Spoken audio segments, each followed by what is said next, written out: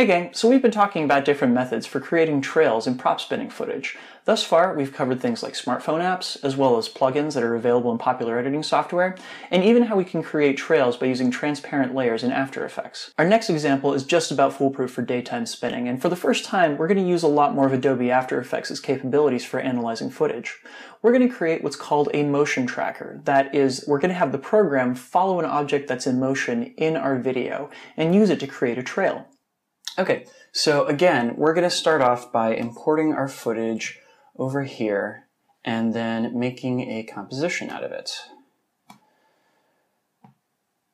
Ta-da! And I'm going to go ahead and shorten it up to only about 15 seconds worth of footage because it'll just be easier to work with that way. Let me find... Yeah, that looks good. So yeah, trim down the composition and bring it down to 15 seconds-ish. Okay, cool. Now the next thing that we're going to want to do is we're going to go ahead and add a layer that is a null object. Yeah, and we will see why this happens in a second here. Now I'm going to go ahead and come back down here and click on my footage here in the editing window, and we're going to pull up the window for Motion Tracker. If you can't already see this over on the right hand side of the screen here, you can go up to Window and click on it here, and that'll bring it up for you. So what I'm going to go ahead and do is I'm going to click on Track Motion, and now you see how this little square just appeared in the middle of the video window and everything? This is what we're going to use in order to track the poi head. So I'm going to go ahead and click on this. Oops, see what that happens. Okay, so I'm going to go ahead and drag this up to the poi head, kind of place it right in the middle there. And I'm going to zoom in on this point, and these two different squares represent two different things. So this little square right here represents the part of the video that we're focusing on, that we want to follow. So I'm going to set it comfortably inside of the poi head right here. I'm going to go ahead and zoom out just a little bit. This second box right here, so basically this works like this. From frame to frame, the motion tracker is going to be looking for the same set of pixels that you just selected, but it's going to be looking for it inside of a certain area. So the larger you make this box, the second one, the bigger one, the larger the area it's going to search inside of. Basically, this is how far the poi head can get from frame to frame. And, you know, again, this is kind of black magic instead of science in a lot of ways. The best thing you can do is to create a certain size and then try and set the motion tracker going and see if it works. And if it doesn't, you can come back here and change the size to something that might fit a little bit better. But I'm going to go ahead and go with a not too terribly small size because I think the poi head is moving relatively quickly in this clip. And I'm going to go ahead and come back down here under Analyze, and this little play button right here will analyze the clip forward. I go ahead and click on that, and what we're going to see is as the video goes along, the little box here is going to follow my poi head around if I've done everything right. And it looks like I have. And I'll go ahead and fast forward to what happens after the motion tracking finishes and everything. Cool. So what I have in front of me now is a whole crap ton of what are called keyframes. Now this is a new term for some of you guys out there. Think of a keyframe as being something like a signpost that the program is following along. Each and every frame that we have here, it's looking for a given point inside of the video. So essentially these are just guideposts that it follows to know where the poi head is going at any given point. And there's a lot of them because I did 15 seconds of footage here. But I'm going to go ahead and let's say for the sake of argument that, say, you know, the poi head went behind me at some point right here.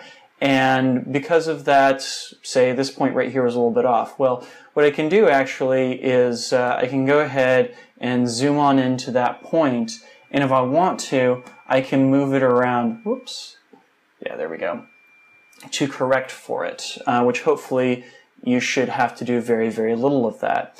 But as it stands, this came out damn near perfectly, which never happens, and I'm very, very happy about. So I am going to go ahead, and this is going to seem really, really weird, but it'll make sense in a second. Back here down in the tracking window, I'm going to go ahead and hit apply. First, I'm going to make sure that my motion target here is my null object. Hit apply, apply dimensions X and Y. Yep, that's exactly what we want to do, and hit OK. So what did we just do? Basically, right here under our footage, if I open up this track point 1, you're going to see a whole long line of keyframes right here that have to do with the position inside the video that we happen to be following and everything, right? So what that did is it actually copied over all of those keyframes up to my null object right here, which you can see represented with this little red square. Now, we're going to do something with this so that we can actually see the trails that are coming out of this and everything, now that we've managed to copy over all of this movement here. So I'm going to go back up to layer here and create a new shape layer. And in the shape layer, I am going to go ahead and add a circle, an ellipse. And I'm going to do so. And basically what I'm doing is I'm going to cover up my little poi head right here with a circle that I've generated inside the program. And I'm going to try and make sure that the little crosshairs in the middle of it match up with the corner of that red square that represents our null object, right? And I'm going to go ahead and change the color of it to being a little bit more similar to the color of my poi head. You'll see why in a minute here. Cool. So now the final step of this is that under my shape layer right here, I am going to go ahead and set the parent as being null1. What this means now is that the circle that I just drew is going to follow around null object, which our null object, of course, is following around the head of the poi. So if I were to go ahead and hit play, look at that. I now have that circle basically overlaying the poi head all the way around, which means, this is actually really good news, I can look for an effect here in After Effects that's called echo, which is very, very similar to the trails effect that we used earlier in Final Cut. I go ahead and drag it over to my shape layer right here. And when editing this, I usually go ahead and advance a little bit further into the frame. And as you can see, there's already one echo right here. These are the variables that I use to determine the length of the echo. I usually find that a length of somewhere between 1 and 3/100ths of a second is right about perfect for what I'm looking for.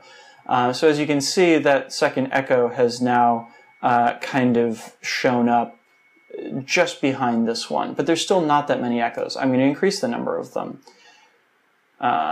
Say like to around 100, because why not? The starting intensity I'm going to set to 0.69, so it's not quite as bright. And then the decay I'm going to set to 0.98. So as we can see, this is now a trail that kind of fades off into the distance here and everything. Now, after we've done all of this, I can now try and sample the movement that I've recorded right here, and look at that. That circle that we've created now has a trail going behind it, and this perfectly shows the trails that we create during daylight spinning, which is totally awesome. Now, there's one more step to do before this video is ready to export and put out for mass consumption. And that's that it's probably hard to tell from this, but currently there's no motion blur on these trails. They're just kind of staccato bits of a circle going back and forth, right? So the last step of this is that I'm going to go ahead and add a new adjustment layer on top of everything. And inside of that adjustment layer, I'm going to search for an effect called CC Force Motion Blur. And basically what an adjustment layer does is it basically imposes whatever effects are on it on all of the layers below. So I'm going to set the motion blur samples to 18. And now if I advance to any point along here, I'm going to see that all of those circles now have become a long blur that reaches out behind me. Now the thing is that processing both the echo effect as well as the motion blur effect is really, really hard on After Effects. It eats up a lot of memory and everything. So I find the best way to kind of preview this effect is to do so without the motion blur and make sure that you're getting as many echoes as you want. And then when you're ready to actually render the footage, you go ahead and add back in the motion blur and everything, right? So this now is ready to go to render, and it is ready for us to see. The caveats, of course, using this technique are that while I'm getting a nice motion blur that looks fairly natural for the footage that I've created and everything, this doesn't work for showing me the movement of the tether. It is also very, very difficult to get this to work on nighttime footage if you are using LED poi that changes color, because of course the sample that we've asked After Effects to follow is a number of pixels of a particular color. So if the color of your glow poi change over the course of their movement, you're going to have a bad time. In our next video, we're going to move beyond techniques that require the use of pre-existing footage, for the first time using simulations to create trails. Now, we can still synchronize these simulations up to pre-existing footage, but it's going to take a bit of work. That we will go into next week. Thanks so much for watching, and enjoy the flow. Peace. Hey guys, so this series exists for one reason and one reason only, and that is the amazing support of my backers on Patreon. They have been allowing me to tackle more ambitious topics like this one and to create long series rather than just having to do one-off videos. And it's been totally awesome. So if you're getting anything out of these series, then please hop on over to patreon.com/DrexFactorPoi and sign up to support them. You can sign up for as little as $1 a month, and that little bit of support helps so much in being able to create these pieces of knowledge to put out there to the wider flow arts community. So for those of you guys already on Patreon, thank you so much for enabling me to do this work. And for those of you guys out there watching, thank you for tuning in as well.